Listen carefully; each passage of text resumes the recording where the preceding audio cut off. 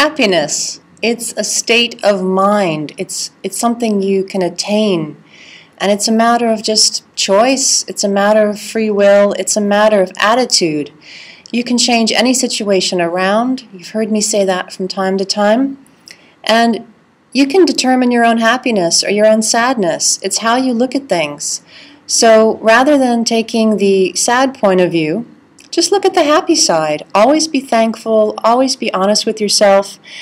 Happiness and joy, it's really a state of mind.